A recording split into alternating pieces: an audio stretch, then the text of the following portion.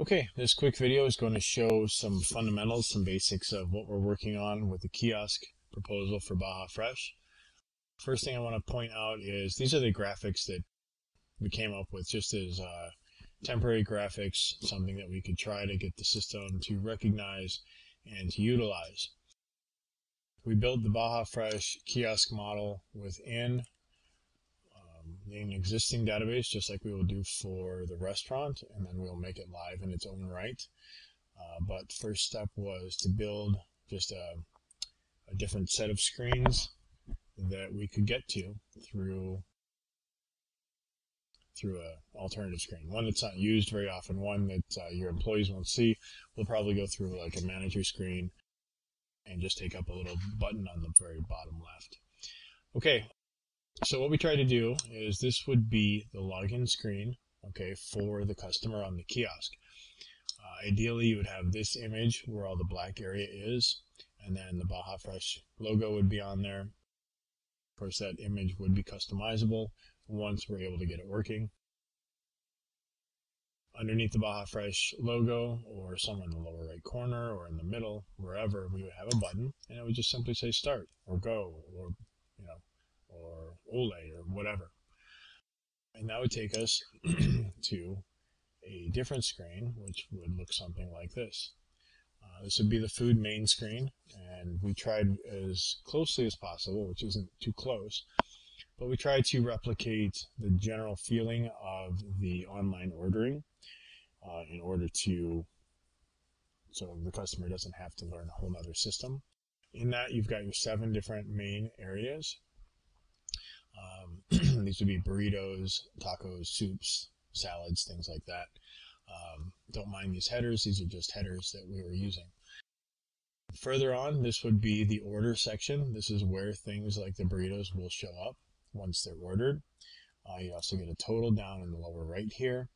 And this black area in the lower right-hand side of the screen is where your cash tender keys would, not cash, but your charge tender keys might be, as well as any kind of navigation keys if we needed to go back and look at the check, or if the customer needed to go back to add or subtract a beverage, something like that.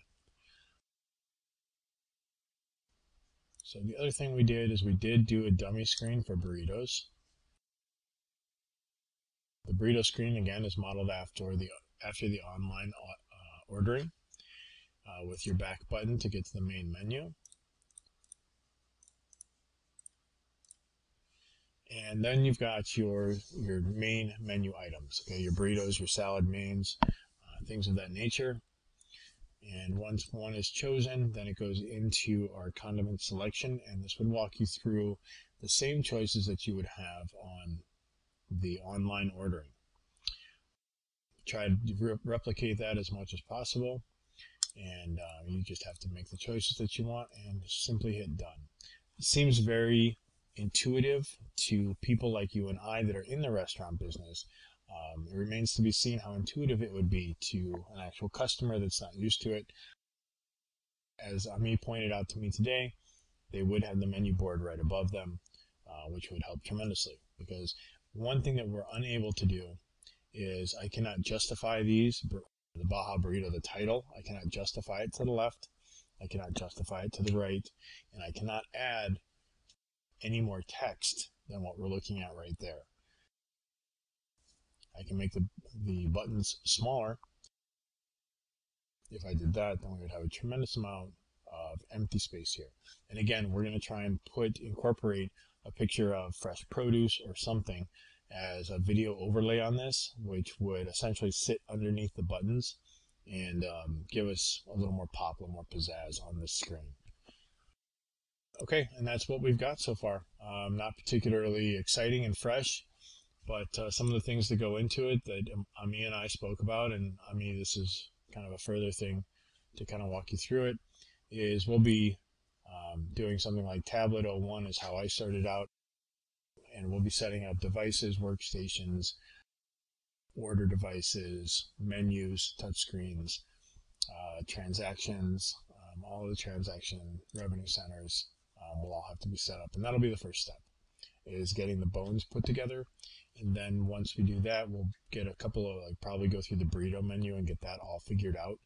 And then after the burrito menu is done, so we have something to work off of, then we'll go back and we'll say, okay, we need to get the video design elements put together here to make this a little more appealing.